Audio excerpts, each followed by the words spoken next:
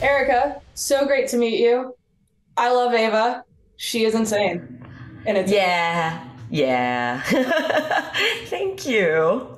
you are so good at creating such different characters for every game you're in. Can you talk to me a little bit about your character creation process and what you're excited to explore with Ava specifically? I feel so fortunate that I have multiple outlets for just really uh, stretching and experimenting as an actor and as a storyteller. And Ava was a result of being what Abria says in sports is called the fill, I think, where it's like, you have your people where it's like, oh, I'm going to do this and this and this. And then you just need somebody to come in and round out a team. And I really love doing that because everybody was throwing out ideas of characters and it slowly built up that we were a family. And then I said, oh, we need a older generation. Mhm. And with Ava, I was so excited to be a character who was largely unlikable and said things that I think, would be a little uncomfortable, but very good for the storytelling aspect of it and character dynamics. Um, and I really appreciated feeling safe at the table to do so because everybody, it is truly, I've never seen role play like this at a table. Yeah. Everybody was so in it, and the dynamic right from the get-go was so tight. And then being able to slot in a truly unpleasant old lady in there was wonderful. Really wonderful. I love her. I'm so glad.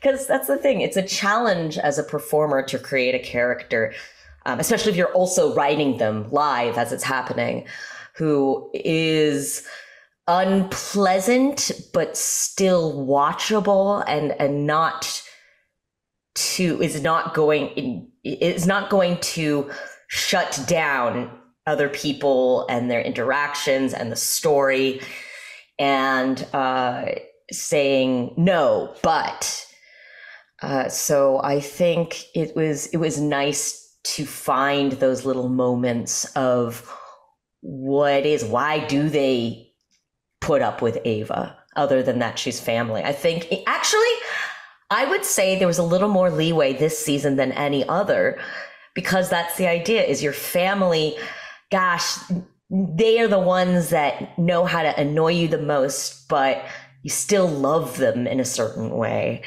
And you have to kind of reconcile that of not getting along with these people who you do really love deeply. Definitely. And I love the different dynamics that you created with how you approach being a mother versus a grandmother versus a mother-in-law.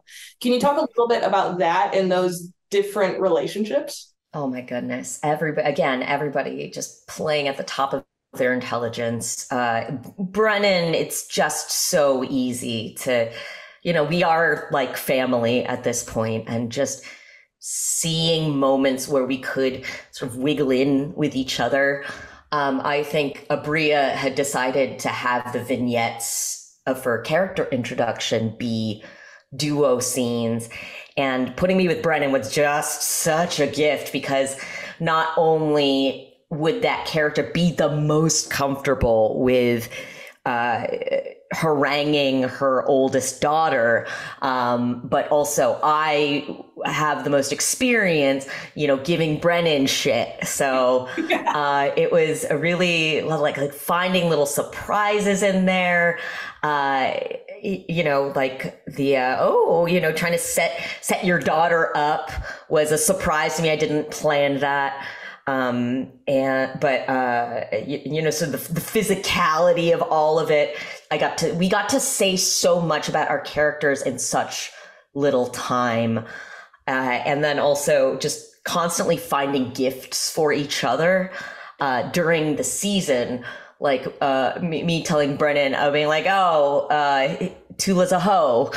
And, with the grandkids too, you see it all the time. I always feel like I would be the perfect grandparent, but I never want children of my own, just because you can spoil them in a certain way and you can sort of make life difficult for their parent while still, maintaining a good relationship with them. And then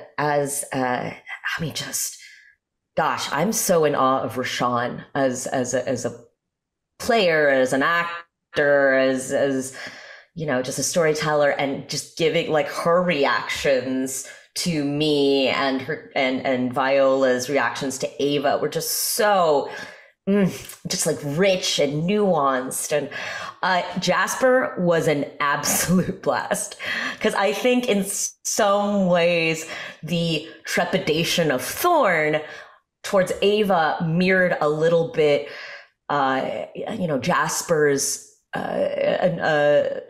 nerves in stepping into the dome.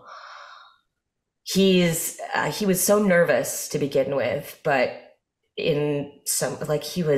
he's brilliant, and he's a good listener and incredible at reacting to things. And so I immediately knew that I could lean in on the classic, meet the in-laws tropes and have him just absolutely play up that charming British flusteredness. And he just, that was wonderful. And I think, you start to see a little bit of the arc going on with the two of them very strongly, of the, you better not hurt my daughter. I feel like Ava is definitely the kind of person, when he came around calling, was smacking her raccoon baculum and saying like, look at this here. I got this off of a raccoon that I killed when I was about your age, and intimidating him. But it's, just such a gift to immediately take off running with everybody from the first episode and know exactly who they are to each other. Just because of family, because of being a family, because of just really trusting everybody as performers. It's so much fun to watch. I also love that you have a weapon and that is your weapon. Yeah. Brie and I decided early on, gosh, I can't remember. I'll have to look up the text or the email, but I think it's, Brie's like, do you want a club or a weapon of some kind? Or are you just going to go in and be, bare-fisted? And I was like, oh, no, yeah, I would definitely want like a little bone club, I think. And I can't remember which one of us. At this point, we have this mind meld, and one of us came up with, it's got to be a dick bone, and the other one said, definitely a raccoon one too. Yeah. And then Ava's experienced kind of a huge amount of change in a really short amount of time. The Warren is gone, all these other Stoats are gone, and then now they've met this new, very strange group of Stoats. How do you think she's adjusting to this? It's fun. I, as Erika, I feel like I'm pretty good at adapting. I have to be as an improviser. When you're set in your ways and you have done the same thing for so long, and that's the thing that you're used to helping you survive, it's hard to change. But of course, you have to balance, as a storyteller, how do you have somebody be resistant to change and still help move the plot along? I think Brennan, seeing Brennan do a good job of that too, of being very resistant to things, but still bringing stuff up in a way that drives everything forward. Similarly, I had to say I don't like change. I don't like feelings. I don't like sort of solving it, but understanding we have 10 episodes to do a whole story with arcs for everybody. So we got to keep it moving. I think that Ava is intrigued by the idea, because she does want to do whatever is best for the family. And so, and she's had to, just even in the course of living a hard life, you have to adapt in order to survive, just like in, Call of the Wild that they made us read. That's the laws of nature. You have to adapt to survive. So while she has that grandma trait of, just being really resistant to change, she has that animal instinct to adapt to survive. I love that. And then this season has been full of surprises with the animated puppet shows, the bear map that looked insane and gnarly, and then just the story reveals. What for you has been one of the most surprising parts of this season? The brilliance of Abria is that she's constantly surprising you. Every season has been an innovation. I mean, that's true of all Dimension 20 seasons, but specifically Abria pushes storytelling and the envelope in a way that is, I want to say, unhinged. Like, she, in some ways, didn't learn she knows the rules so well. There's always, the joke about her and Brennan being the rules lawyers. She has learned them and committed them and internalized them so much that she is able to play with them and break them and understand how to use them to her advantage in storytelling.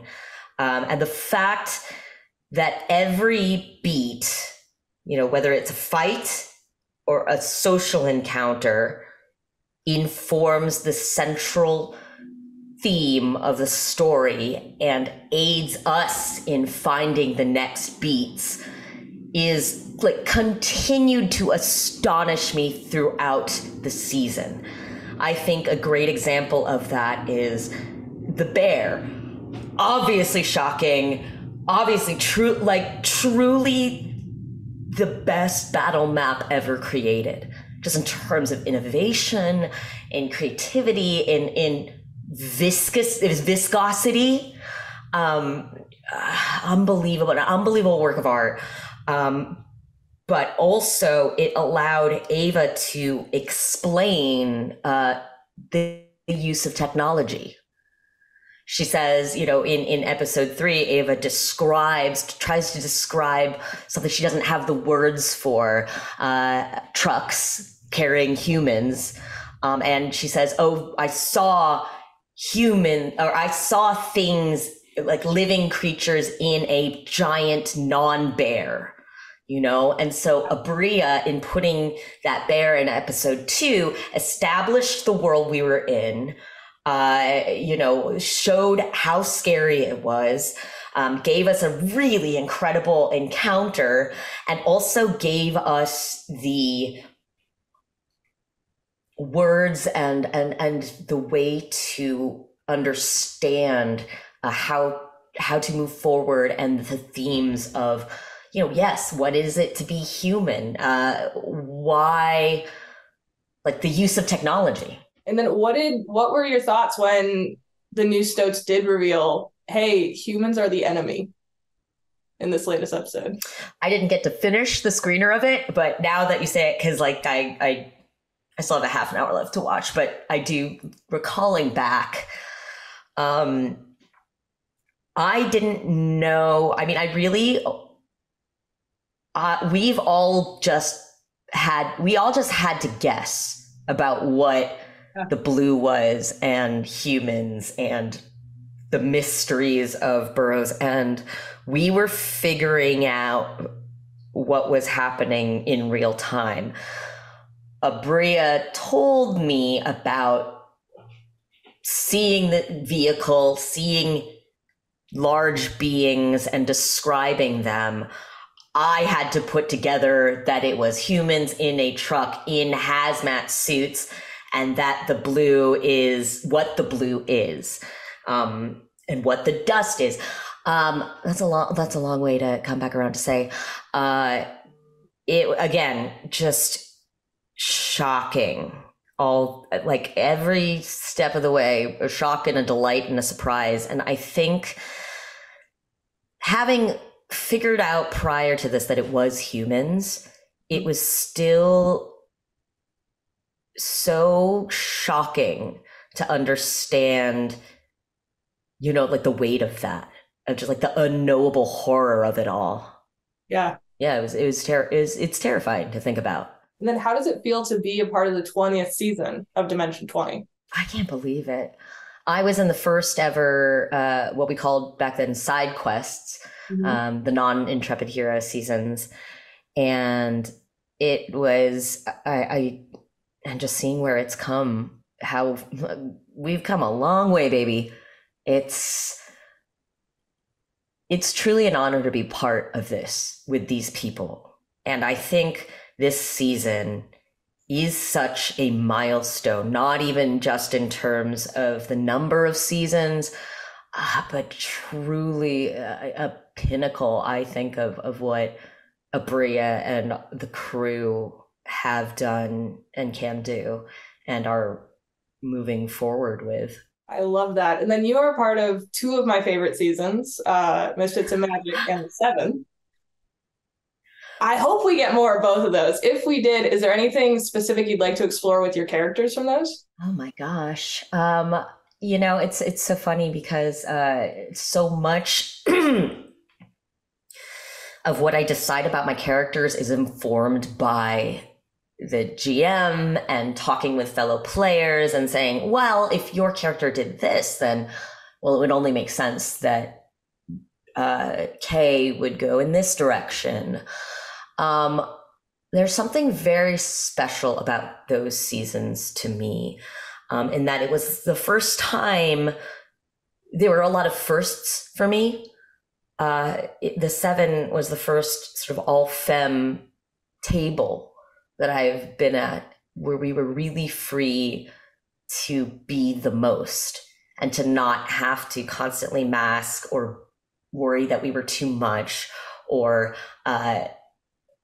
it's all these little gates that your mind passes through when you're femme of, is this right? How will people view me in this? And that's just a survival mechanism. But being at a table with all femmes, led by a Brennan who knew exactly when to step up or step back, and encouraged us, and everybody supporting each other in such a huge way. It was so freeing. It was so freeing and significant. And I could see that in everybody around the table. And we're still all in a text thread too, we're all still friends. It was really special. And with Miss Mad, that was sort of, a lot of members of that were, first of all, it was a majority Black season, and majority BIPOC season. And that was also, another gate that you don't have to put your mind through, where you feel safe to explore things that you might not venture to do at a table where you're the minority. And, having both of those, those identities interwoven with plots, the respective plots, and supported by the respective characters, was unbelievable. So basically, what I'd want to explore for those, again, is to continue to play characters that I wouldn't normally get to play, and do things with them I wouldn't normally always feel empowered to do. I love that. And then you also had another first kind of recently with first time GMing on Worlds Beyond Numbered. Yes, it was. And again, I was terrified because I'm not necessarily, I don't have that training. Imagine the first time that you have to, imagine your first game being something that people are paying to see, and that is for your friends who are truly, literally the best in the world at this thing that you're doing. It's harrowing, but also, again, nothing but love and support, and yes, crazy yes-anding from my friends. And the community was also so supportive.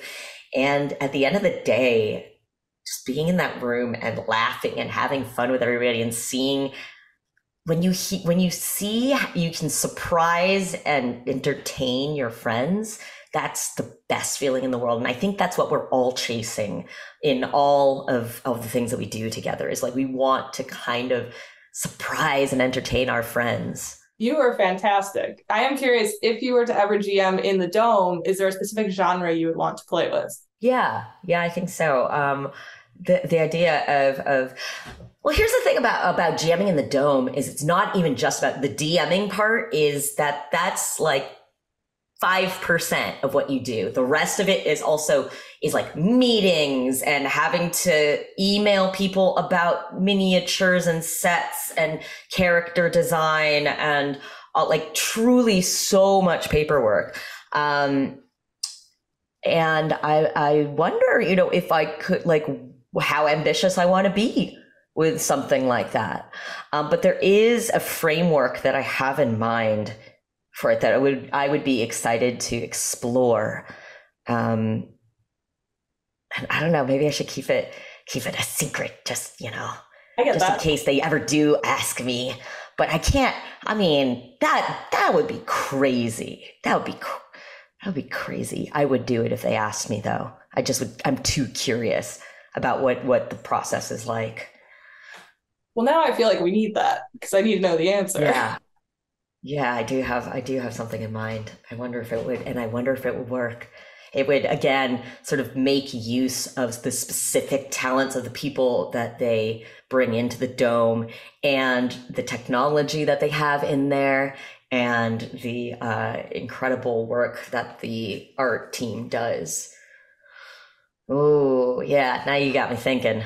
I love that. I hope we see it. I'm also a huge Critical Role fan, so I do want to say, as someone who is very happy to see Laudna and Imogen together, thank you for being one of the catalysts to set that off, because that was great.